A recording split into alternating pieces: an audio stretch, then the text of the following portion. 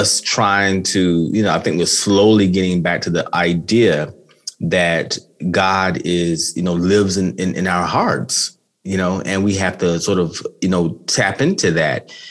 And it's not easy because, like you said, you be told that you're wrong. Mm-hmm. I always tell people, go back to scripture.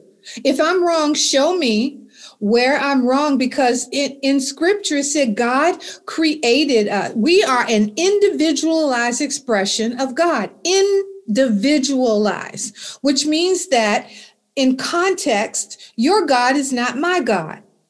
Mm-hmm. Okay, there's only one power, one force in the universe. Yes. We are an extension of that force. Yes. So the force of my I am connects to the force of your I am.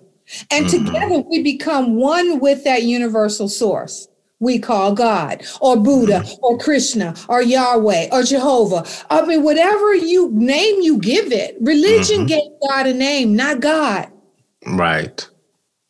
Right. Yes? I totally agree with you.